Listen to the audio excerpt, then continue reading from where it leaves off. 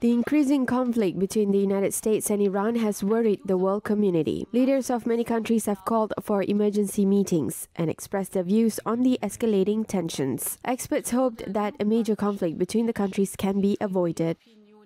If today Washington recognized the death of at least one American soldier or one American citizen in the attack caused by Iran, a casus belli, or an act that provokes or justifies war, would have been given. In other words, it is an Iran-American war with the most unpredictable consequences.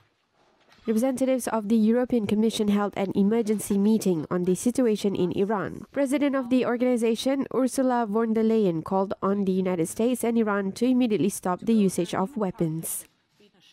The current crisis deeply affects not only the region but all of us. And the use of weapons must stop now to give space to dialogue. We all are called upon to do everything possible to rekindle talks, and there cannot be enough of that.